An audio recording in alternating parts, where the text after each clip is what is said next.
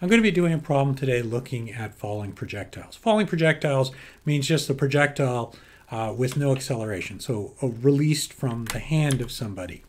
Projectile motion is something you're going to do a lot in this course, and we're going to do a number of different types of solution approaches, and this one is kind of a middling to a kind of complex problem. The only difference here, and I can't really do this in lecture, but I can do it here, is I can use computer algebra. I tried a different video once which was focused on the software itself, and it turns out to be kind of meh in terms of what it looked like.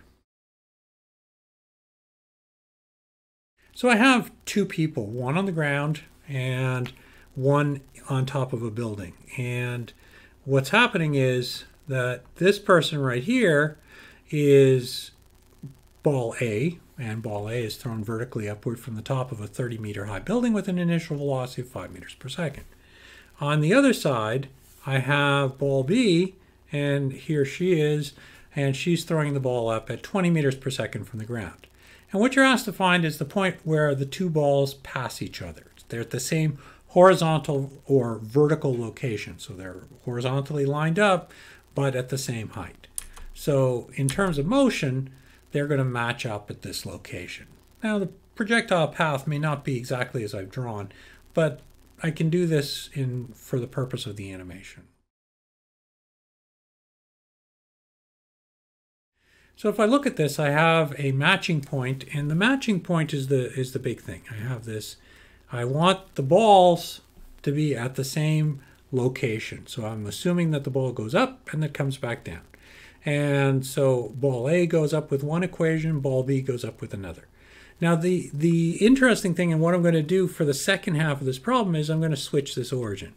And normally this is not something I would do. I would not set the origin up at 30 meters. I would set it at the low point. But it's kind of interesting to try it out. It'll work no matter how you do it. You'll just get slightly different numbers, that's all. But the result is actually the same. So if I look at the projectile motion equation, I have the same ones. I have SA, which is the position of the ball at any instant, which is with respect to its original location.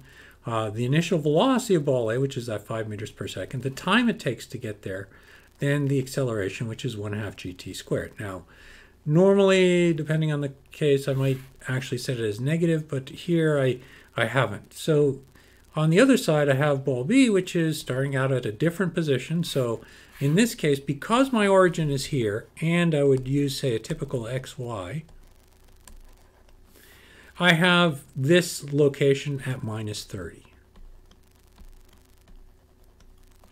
And so that ends up being plus V0 AT plus 1/2 GT squared. Now, so same acceleration in both cases, different initial velocity, and that initial velocity is that 20 meters per second here. So in order to get to the same location, I need to come to the same position. So I can take my two equations and set them equal to each other, and that tells me what position that is. And immediately I can get rid of acceleration, because acceleration isn't going to play a role because it's the same in both. So that disappears. Now the other thing I can do is, because I've set my origin at the top, S0 A is equal to 0. So there's a 0. And, well, actually 0 meters. And I end up with V0 A equals S0 B plus V0 AT. And if I just sort of write it out and do all of this stuff, and I forget everything, but that's 0 still, I can say, well, the final result is 2 seconds. So the time the traverse takes to get there is 2 seconds.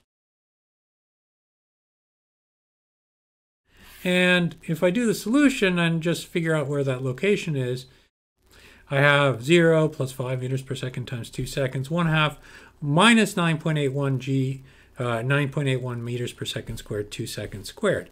And I'll end up with 9.62 meters.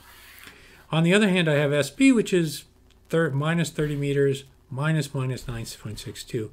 And so it's minus 20.38 with respect to my origin. So it's 9.62 meters down, or really 20.38 meters away. Okay, I can do this also in two different techniques. I'm going to use two. This is the Smath desktop approach, and you'll see that I have all the same numbers. I've got the 5 meters per second, same figure. I have these. In order to make my typing a little bit easier, I define everything as A1, B1, and all the rest. And I end up with A3 equals 1/2 grav acceleration. So those, and I have the same expression as I had before right here, and I get the same time. So what's interesting here is I can do this calculation in unit values. So 5 meters per second, it's 20 meters per second, minus 30 meters, and 0 meters. So I've set everything up, and I end up with the drop minus 9.62 and the height from the bottom minus 20.38 meters. So this is really kind of neat because when you're doing problems, one of the biggest challenges you have is keeping track of units. And what this does is make sure that when you make an error, it will appear right away. And it's kind of a useful feedback. I find it's great when I do it. The problem with this, and I'm using something called Smath Desktop here, you got to go through a little bit of nonsense with the inputting things. So the meters per second and all the rest. If you do it in terms of the Mathcad approach, it's the same thing. The unit entry is a lot easier, and you get the same results, 2 meters per second minus 9.62 and minus 20.38 meters. It's going to be, it's kind of meh. It's not able to do the same type of complex equations as you can do in Smath. So I'll do another video later where I look and I do some derivatives, and it's really nice because I can do those directly in Smath Desktop. I can't do it in Mathcad because the free version is not quite as powerful. It's too expensive. It's something on the order of $1,000, but the student version is available, and you can take a look if you're interested. It's great for lots of things. Maple is also, there's lots of stuff out there that's really great for this. And so that's one of the problems. In particular, later on when you start to solve simultaneous equations, this really is kind of a pain. Now, if I change the origin and I shift it down to the lower point, so now this is 0 and this location is 30 meters, I go through the same approach and I get all the same equations. So I set everything up, I have the positions, I have the vertical position, set them equal to each other.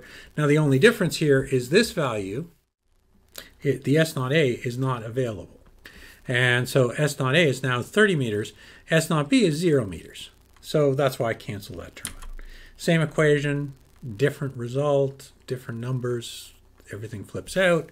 But you'll notice, of course, that over here, you still get 2 seconds. So everything works out. You can put the calculation in.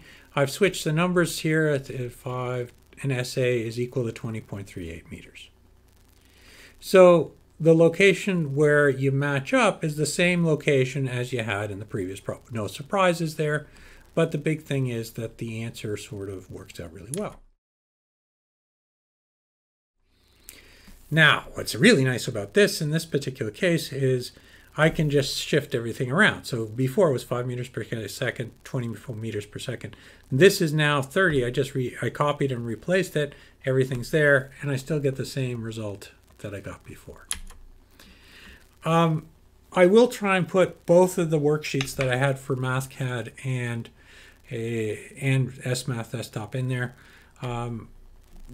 I really do encourage you as you're going through the homework. This is really, it's something that forces you to make sure that you keep unit consistency in all your problems. And so I strongly encourage you to try and use it. There are a lot of computer packages available to you, or algebra packages available to you. All of them are usually pretty good. I can think of a couple offhand: SciMath, Scilab, MATLAB, which is great, and I think you have access through ECF. Another one that's kind of web only, and I think is kind of neat, and if you could get a copy of Mathematica, even better, is Wolfram Alpha. And that's a really great option, and it allows clean notebooks and things like that. I haven't mentioned Maple, which is a product out of Waterloo, not because I don't like them, but it's actually a really great program, and I kind of wish you guys had access to it too. Thank you, and we'll talk again.